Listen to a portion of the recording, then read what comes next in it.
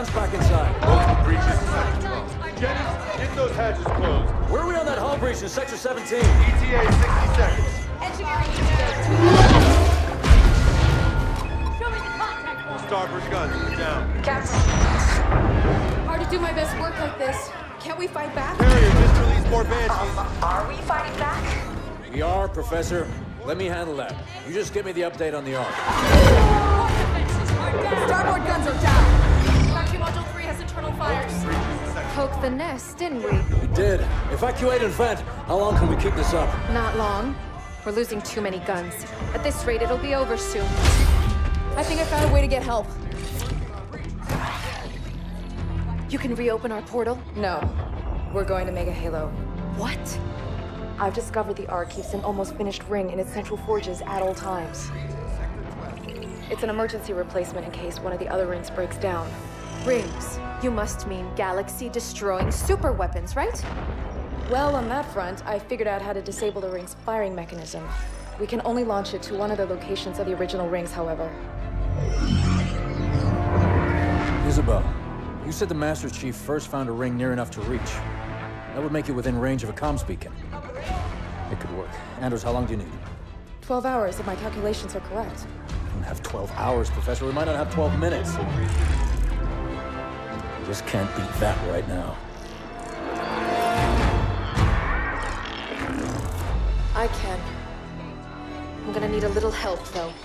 Explain. Well, for starters, I need her down there with me. Isabel? Sorry, sir. I've been on the Ark a while. After recent battle reports, you should have figured out that there are rules around here. I intend to break one. A big one. We'll need to split ground forces between these two locations to buy me some time. You're taking control of ground forces now? Buy you time for what? That ship brought these monsters. Killed everyone I was supposed to protect. Now it wants to do the same to you. I won't let that happen. It's time to show them what power really means around here. Captain, we're on site of the Forerunner particle cannon we discovered at the cartographer. We've targeted the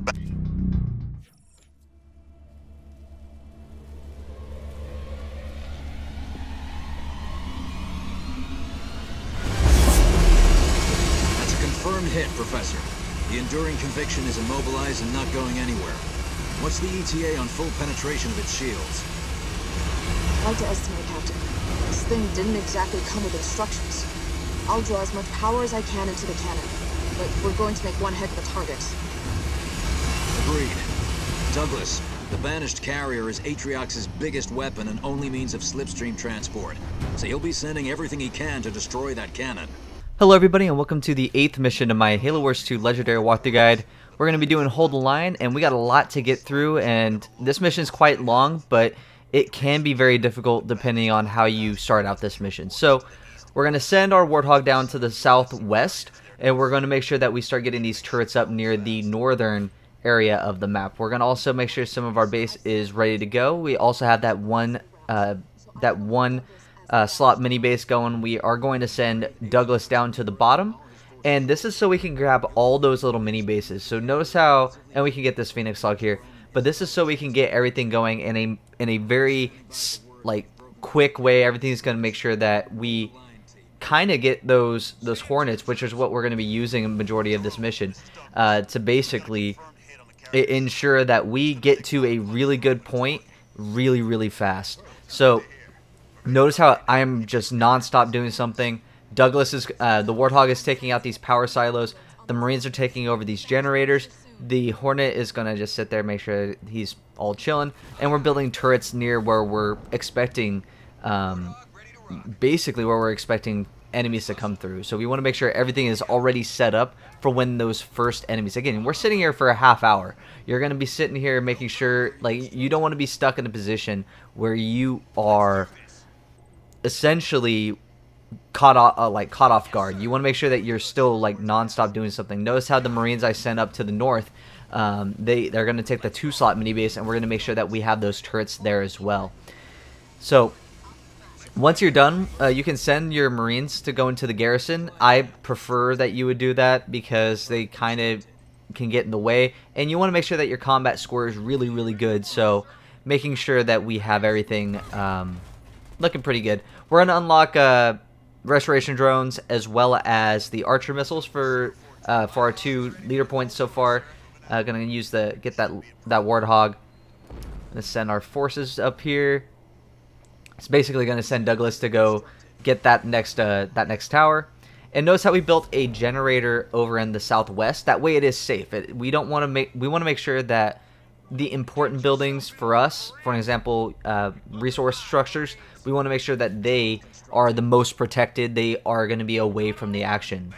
Now the Marines are going to finish up by taking out those power silos as well as getting that Phoenix log. The Warthog is still going to go around and make sure that we can get all the basically all the free resources that we can before we deal with the enemies. Now, as you can see here, I focused on those turrets basically around my armory, and then we're going to make sure that we build that air pad as well as a supply pad. So the very first wave of enemies that you're going to be dealing with are really just pure infantry. If you wanted to use some of your power, if you have everything upgraded already, you could theoretically just put it into anti-infantry. However, if you haven't already gotten advanced generators on all your generators, if you haven't upgraded all your supply pads to heavy supply pads, then I would recommend just hanging out. No point in worrying about it. Now, your goal here is going to be basically 2-to-1 Hornet to Nightingale ratio. You're going to be using Hornets and Nightingales. The Nightingales are going to be really instrumental because we need them to heal our Hornets, and we also are going to be supplementing our Nightingales with the restoration drones. And just like we did in the previous video, if they're going to toss down that glassing beam on you, you're going to want to make sure that you use your restoration drones as well as your Nightingales to heal all your forces all at the same time. If you can do it that way, you'll be in a great position and none of your units will die. You are going to be basically immortal for the rest of this mission. You just need to make sure that you don't lose any, and if you do lose some, that you automatically are prepared to replenish. So you want to make sure that your macro game is extraordinarily in a very good spot before you get to that point. For your turrets, you're going to do several, especially the ones closer to that north side. You want to put those as anti-infantry, and the one to the northeast, closest to our 2-base mini-base, you're going to make those anti-vehicle. So the closer that they get to that barricade, you're going to start seeing that vehicles will make it more than any kind of other enemy. We're going to get battle hardened with that other leader point. Getting our armory, checking out what else we can get. We're going to help out our Marines here to get these resources, and then we're going to make sure that they get sent all the way down to the bottom, nearest to our objective. That way they don't die, and they can also protect it in any case. However, we're not going to lose any of our barricades, so that is also going to be something that we are going to be focusing on. This strategy is extremely safe, and make sure that you do not lose out on any of your barricades. Like, some of our barricades might take damage, but we're talking like they're not even going to get to halfway. We're going to be so on top of it that there's going to be no real issue. Using Douglas here to finish off that. These Marines are ready, so we can go put them in the garrison in the bottom left. And as I said, just keep pumping out Hornets and Nightingales, bouncing around to all of our forces, getting those turrets up as fast as we possibly can. These 2 turrets here on the very far east side of the map, you are going to want to put those as anti-vehicle no matter what, because we need those to handle the marauders and locusts that they will send later on. I would say in about 5 minutes is what I'm expecting. Waiting to upgrade these 2 turrets here to anti-vehicle. A big reason why we keep this turret here, I like to make it anti-infantry because hunters tend to go, when they come from the northwest, they will, some will split off from their attack party, and they will come and try to destroy your 2-base mini-base, 2-slot mini-base. So you want to make sure that that turret is basically ready to go. see if there's anything. We're going to upgrade those to anti-vehicle. How to protect your base. You're going to build 2 siege turrets, and you're going to build 2 regular turrets. So the siege is going to be very useful for when enemies start to really hammer your middle barricade and your eastern barricade. So you want to make sure those 2 are safe. There is only one objective that we don't complete in this mission, and that is the kill X amount of enemies with the drop pod, with the drop bridge or whatever. You need to kill, I think, 10. Here's a reason why we saw that glassing beam. We tossed that restoration drone down, and notice how the Nightingales are doing the job pretty much expertly. So we don't lose a single Hornet, which is excellent. He tosses, Aatrox tosses down yet another one of his abilities. It's basically just that kind of counter that you want to make sure you do not want to. You want to be reactive on this mission because you're kind of holding the line, right? You do not want to get to a point where you are basically struggling to react. You want every single time that you do something, you're being aggressively defensive, and you're always thinking about it as soon as something happens. You do not want to be caught out doing something. So, getting some more Hornets, checking all of our stuff, making sure everything's good. We need to get this to a command center. That way we can get some more of these upgrades. But as you can see here, like our resources are very low. Like if you play any strategy game, you would typically like to keep your resource count low. Nothing like we're basically keeping everything on top of it. What is bro doing? Okay, yeah, we're setting that Warthog. I didn't want to. The Warthog's just gonna make everything kind of like it's gonna mess everything up. So we just want to destroy our Warthog. But yeah. This, like as you saw here, the west barricade did get hit a tiny bit, but overall, like it could have been way worse. Getting these turrets to anti-vehicle, seeing if there's any other things that we need to do. Get some more Hornets. There you go. So there's more enemies. I'll just send the Warthog over here to go get destroyed by that Wraith. But yeah, we need the command center that we can get reinforcements level 2, and we can also get the siege turrets. So that's basically all we're waiting for. There we go, we have siege turrets. Okay. Just making sure that we're not worrying about getting air level 1 quite yet. We are basically just focused on getting basically to 100 pop as fast as possible. You want to hit that supply block as soon as possible. You don't want to like tech up until you have command center at your base. There are going to be times where using the archer missiles is going to be very, very useful. Like right here, as you saw, like there's a bunch of ghosts, or brute choppers. Easy way for you to get a lot of kills with the archer missiles. Now, the drop turret, I would recommend putting it either at.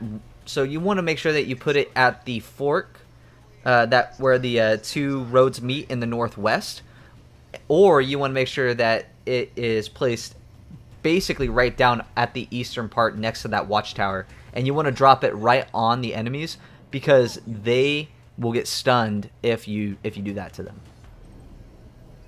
So getting the command center now, so getting a little bit more Hornets.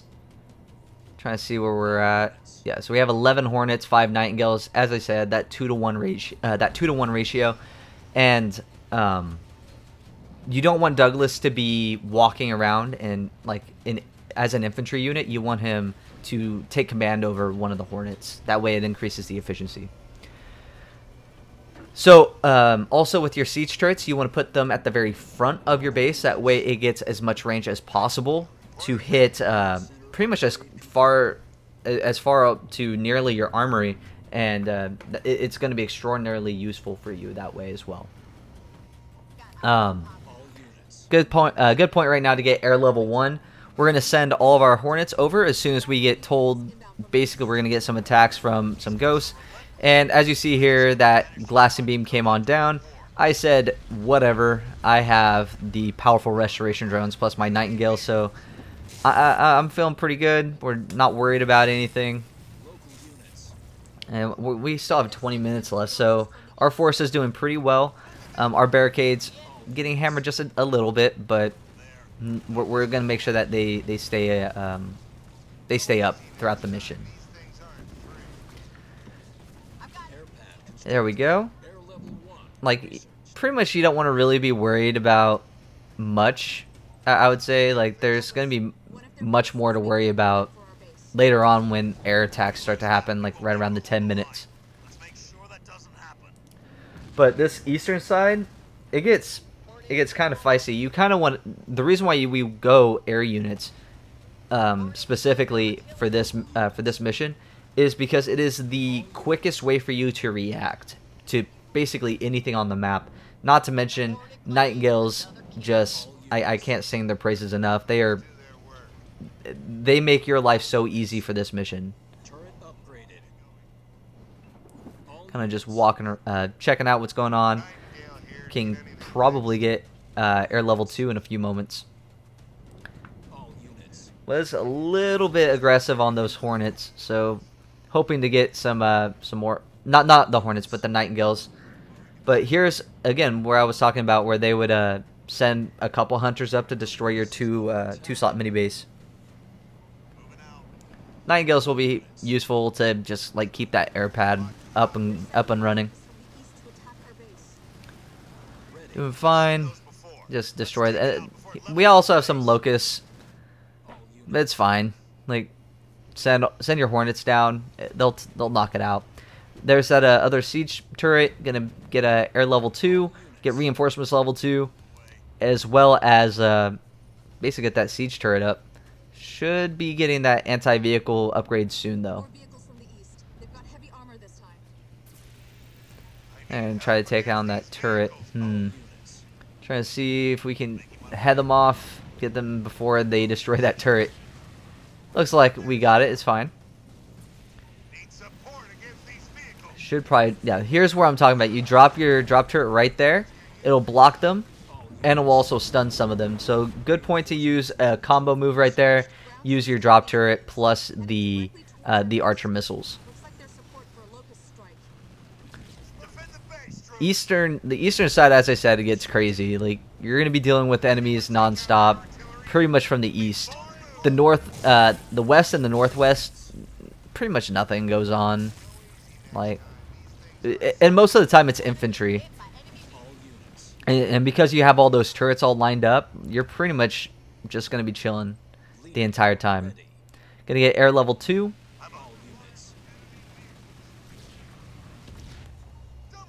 Back off.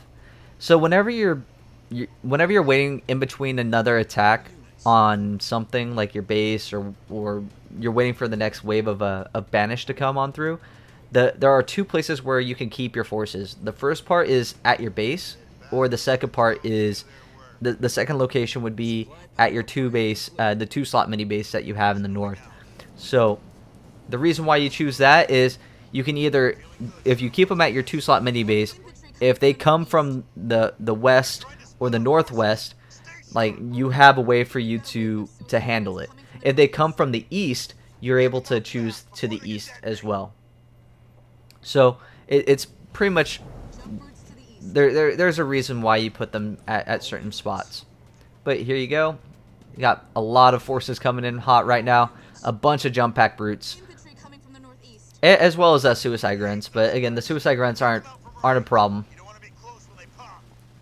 But these jump pack brutes could be an issue if they make it to your base. Heading over, seeing what's going on over here. But yeah, like once we have upgraded everything in the armory, like you want to make sure that you have as many air pads as you can, because we really want to make sure that we are on top of replenishing anything that we lose. And notice like everything here is like we have a bunch of units here, and they're all still fully healed, and they're all working perfectly fine. Waiting for a chance to use the drop turret, sorry. Getting air level 3. So we're almost at that point where the Banshees are going to come in and start to hammer our base, but At a certain point, you're going to swap over those 2 turrets on the base over to anti-air turrets. That way, you are able to counter Banshees effectively.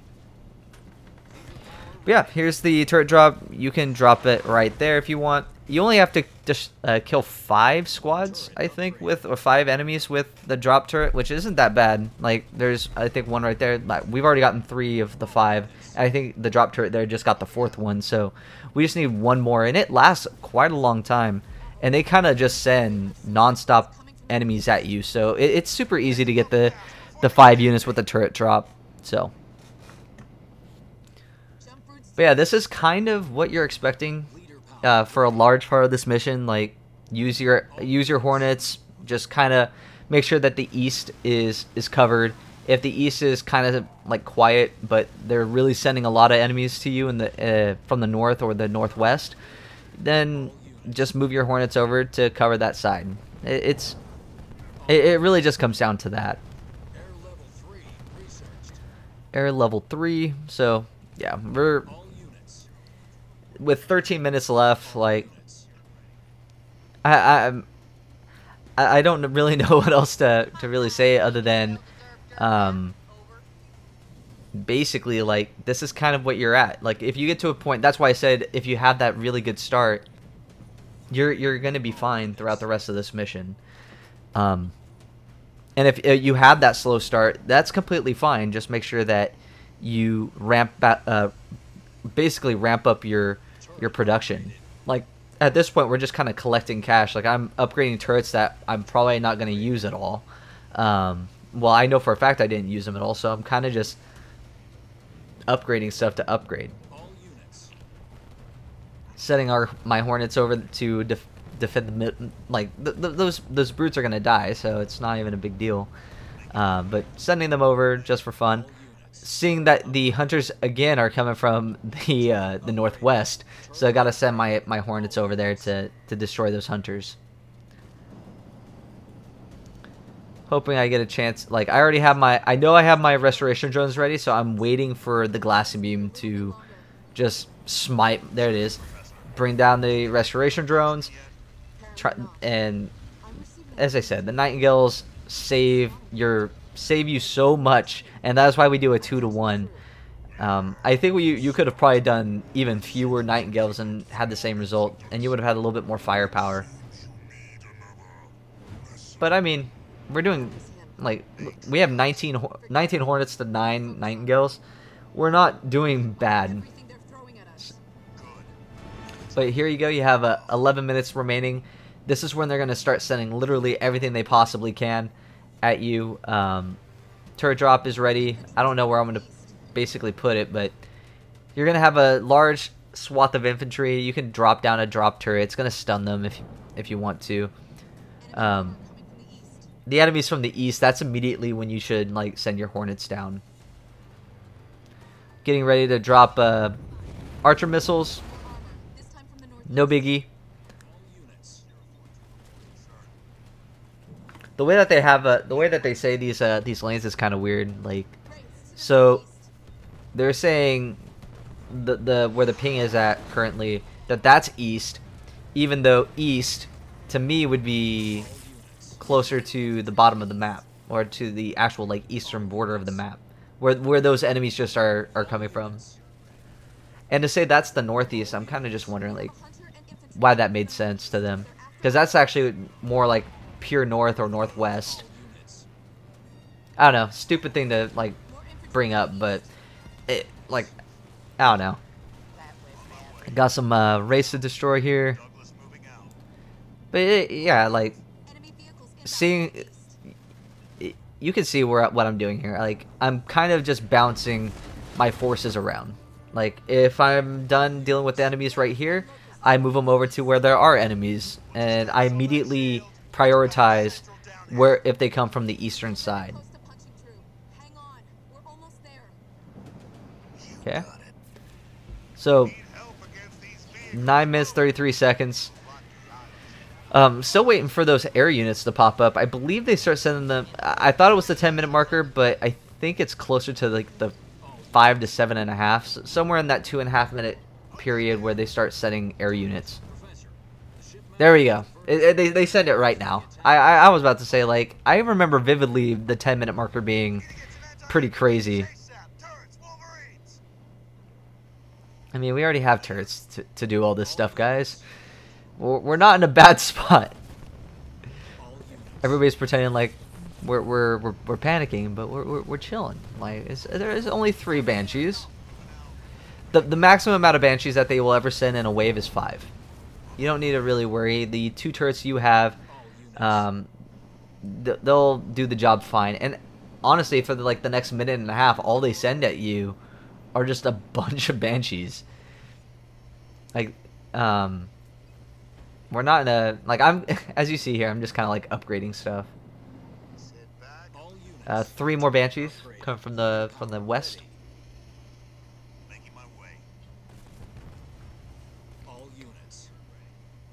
Seeing what's going on over here. Oh, here's that glassing beam. I was not very quick on my reaction, but Nightingales were doing the job, and restoration drones just, again, who cares about your glassing beam? I got restoration drones and Nightingales. Here's the 5. So they'll usually send the waves 335. 335. And that's how the Banshees usually come. Just waiting to take him out. Right here, he disables most of my Hornets, but it's gonna be fine. Like, the Nightingales were healing it. So here's another group of 5, and they're also starting to send more infantry. So as I said, like, for a minute and a half, they kind of just send pure air. Gotta make sure that turret stays alive. Which is also a really nice thing about the Nightingales, is like, if your buildings are taking a lot of heat, just have a Nightingale posted ready to go. Here's, oh, that's a large group.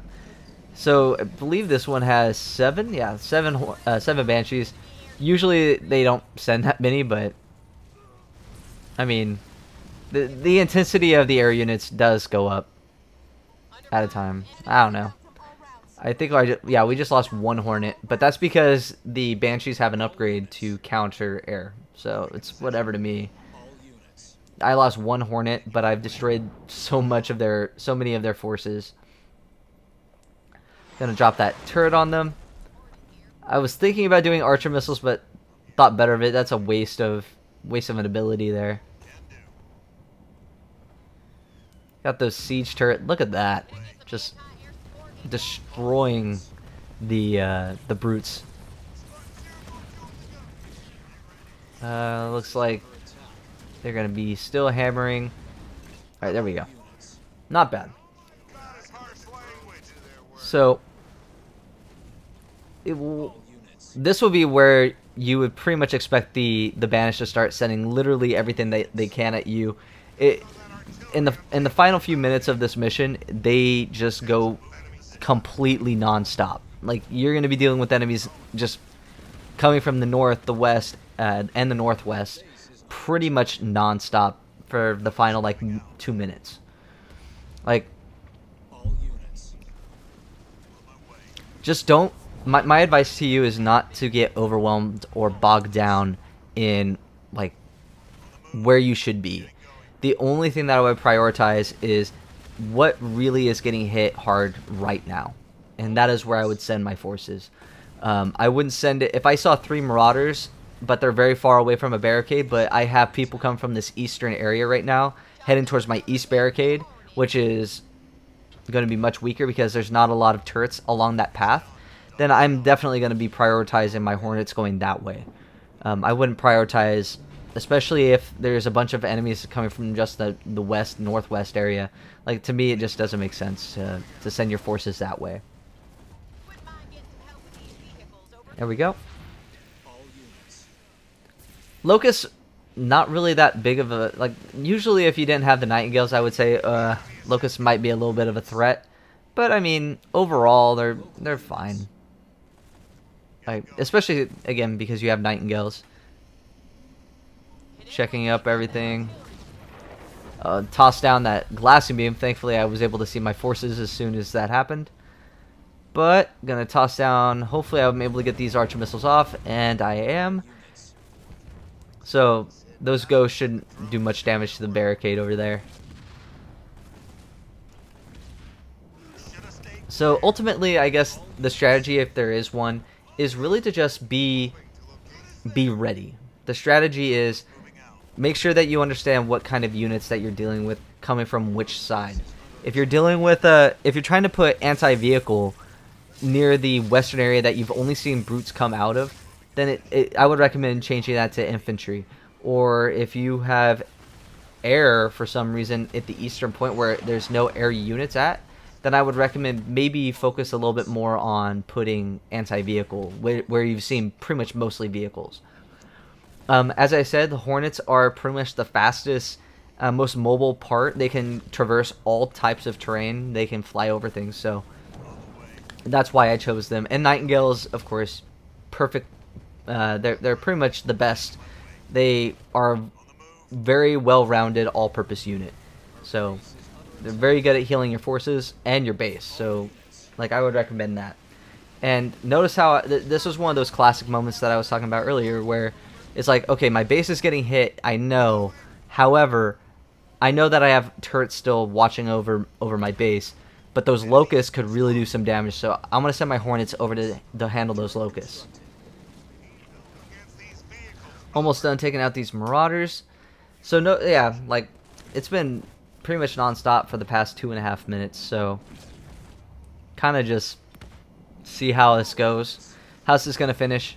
I know, not a very like. Even though there was a lot of action packed, the strategy kind of boring. Like you're kind of sitting here with the same exact strat. Nothing really changes, and like I would say this is a nice little change of pace, and very much a nice thing to see, especially after knowing that you have Under the Dark, which I would qualify the hardest mission in this game by far. And you're sitting there like, why? You went from pretty nice and like a simple kind of like you're able to just handle what needs to be handled on this one, and then you're going against like the AI who just like ramped up the difficulty for some reason on you.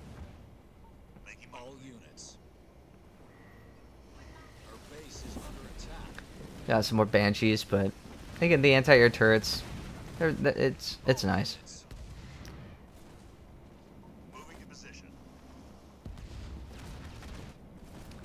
Final 90 seconds, we got this.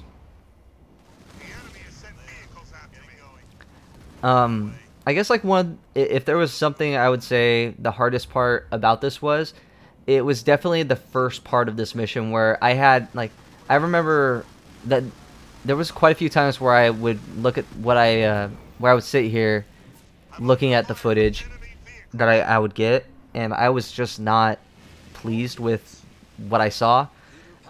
And it was mostly because at the very beginning, I did not like how I started. So a large thing that I wanted to focus on was just making sure I had a clean start. So if the start is the hardest part for you, I would recommend rewatching what I'm doing over and over and over again. Use your hotkeys if you're playing on a controller. The down arrow on your D-pad will toss you to your forces. They'll be all over the map for you. Using the left and right arrows on your D-pad as well tosses you from one mini base to your main base or to any of your bases. Pretty much anything that you could like utilize the hotkeys and control groups if you want to use those. I wouldn't really say that control groups were really important for this one because you're kind of just using pure air. But at the very end of this mission, as soon as timer hits 0, you've successfully completed the mission. Like, you are 100% fine. And that's pretty much all I have to say about this mission. In a few moments after this cutscene, we'll look at the scoreboard. We'll see what kind of medal. No matter what, this mission will take 31 minutes, 34 seconds, so there's no way to get a better par time. You'll get perfect par for this mission. So, as you see here, the summary, the only thing that we didn't get was that undiscovered one, which is the kill 10 units with the bridge. But everything else is there. Keep the barriers intact. Build on all the base plots and kill 5 units with the turret. But that's all I have to say about this video. If you guys like the video, please like, subscribe, comment, and share. And I'll see you guys next time for Under the Dark. Thank you guys for watching.